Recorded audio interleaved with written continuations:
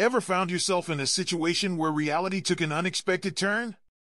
Picture this: a woman, her heart full of compassion, nurses what she believes to be a stricken baby hedgehog overnight, only to realize it's something entirely different when she takes it to an animal hospital.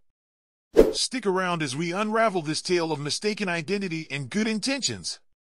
In a heartwarming yet hilarious turn of events, a compassionate woman stumbled upon what she thought was a distressed baby hedgehog lying on the pavement. Fueled by empathy, she spent the night nursing the creature back to health, unaware of the unexpected twist awaiting her. The following morning, armed with hope and determination, she rushed the motionless mammal to Lower Mosswood Nature Reserve and Wildlife Hospital.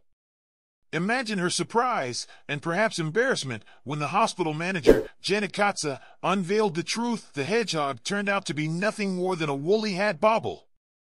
Janet Katza, the hospital manager, expressed her disbelief at the situation, recounting how she couldn't fathom what she was seeing when she opened the box. The encounter left both parties amused, with the rescuer sheepishly leaving the hospital premises, box in hand. Reflecting on the incident, Janet Katza shared her amusement, acknowledging the woman's good intentions despite the case of mistaken identity. She emphasized the importance of checking before assuming, hinting that the rescuer might approach similar situations differently in the future. That's a wrap for today's video, shedding light on a heartwarming yet humorous tale of mistaken identity.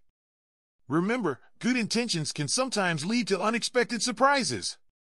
Don't forget to hit the like button and share your thoughts in the comments below. Stay tuned to AU News for more intriguing stories from around the world.